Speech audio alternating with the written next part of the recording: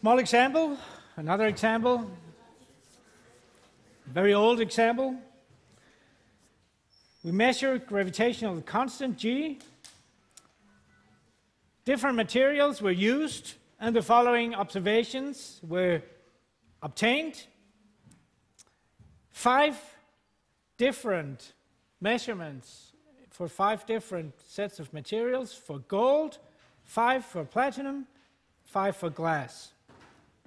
And the question we could raise maybe is it the same, this constant, for those materials, or is it not? So we could test the hypothesis that they are the same versus it's not. We could plot it like this. What is your gut feeling looking at the numbers? Are they statistically different, the 3 group means? What do you find? What you should look at are the means, and then we should look at the variabilities. And then, of course, we should remember that this variability is sort of, you could say it's being killed or it's being diminished by a factor of 5, because we have 5 in each group. The more we have in each group, the easier it becomes to actually prove that groups are different. The sigma squared times divided by n becomes smaller and smaller the larger the n in each group. So with higher and higher n, smaller and smaller group differences could be detected. Are these 3 groups statistically different, you find? I think so, actually. Having groups that are even as different as being completely separated, they don't even overlap in their individual measurements, they will be different, I'm sure. Let's see about it. So the exercise could be maybe set up a model. Well, the model is the one I've shown you. That would be that part, if we really want to spell it out, everything. And test if there is a difference.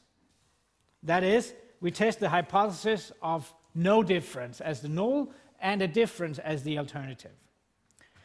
By the way, when we have more than 2 groups, there is nothing to think about related to the one-tailed and two-tailed challenge that we have discussed so much in all those cases of only 1 and 2 groups in play. Since with more than 2 groups, for instance 3 groups, there is not a meaningful sort of one-way thing we can do, or one-tailed hypothesis test. So a multi-sided test like this, as we could also call it, is always non-directional, or it is not one-tailed. It's meaningless to call it two-tailed, of course, because we have 3 different things going on.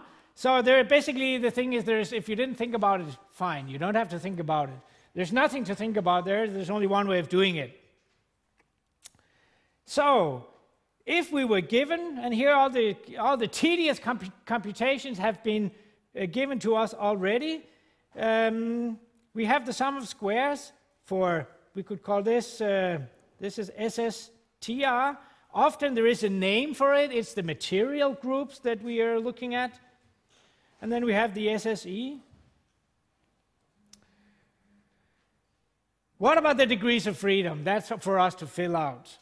How many degrees of freedom for the material sum of squares, SSTR in this case? The k minus 1 number is what I'm asking you. What is k minus 1? 2. There you go. What is the degrees of freedom for the sums of squares of arrows, or the error degrees of freedom, sometimes calling it? Yeah, if you look back on the slides, that was capital N minus k, that is the number of observations minus the number of groups, or differently said, the number of observations minus 1 within each group added up across the groups. No, not quite. 9? Not quite. 12. There you go. Good. 15 observations, 555, minus 3 groups, right? Yeah, there were actually 4, 5 in each group, right? You have to remember that. Fair enough. 12. So we take this 6 point something, we take this number, divide by 2 to get the mean square. That will then be 3.0527, still a small number. We take this 9.5 divided by 12. That then becomes 7.933 times 10 to minus 6. We compute the f-test, which is those two numbers divided by each other. So this number is 3.0527 to 10 to the minus 4 divided by 7.933 times 10 to the minus 6. If we take those two numbers, divide by each other, we get the number 38.479.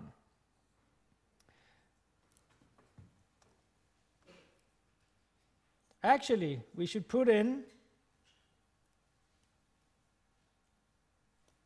the p-value column also. Let's find the p-value. Which F distribution should we use? We should use the one coming from the degrees of freedom we've just found, the 2.12 F distribution. Let's look at the F distribution in page the 6b here.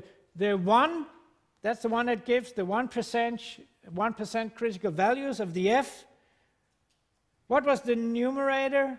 That was 2. What about the denominator? That was 12. 6.93. The 1% critical value. So I don't even have to look at the 5%. That will be slightly smaller.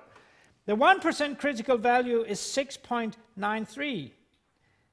So we could say F 0.01 was 6.93. That's the one I just looked up in the table.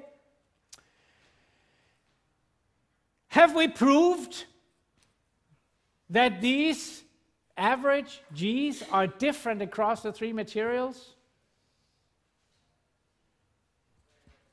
Yes, we have, because the observed F is much larger than the critical F. That was the critical value way of finishing off the story. And the only thing we can say on the p-value is that the p-value is below 1%. That is as much as we can do with the tables of the book. Say the p-value is below 1%. For most practical purposes, that is fine. Let us jump to R to do it more exactly.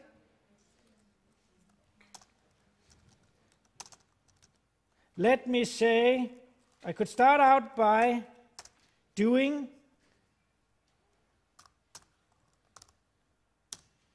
(2.12) to find the critical value of 95%. That was 3.88. What about the critical value corresponding to 1%? That is 99. That was the 6.93 that I just saw in the table. So these are the tabulated values. How about p-value?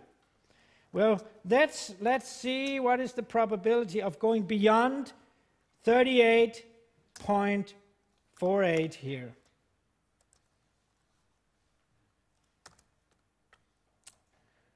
And then I forgot the degrees of freedom. This p-value is very low, right? 6.0 times t 10 to the minus 6. Very small p-value. We have proven with very, very high certainty that these average G's are different for the three materials. Right? That was how to do the hypothesis test in practice.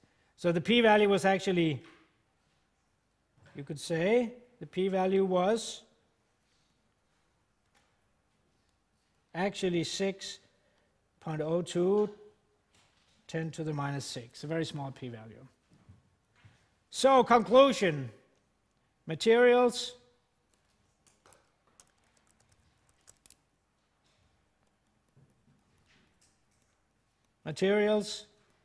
are different, right? We reject the null hypothesis of them being the same because we have seen it too unlikely difference between the three averages. So they must generically be different. We reject the null, we have to go for the alternative that they're different. That was the first part of this.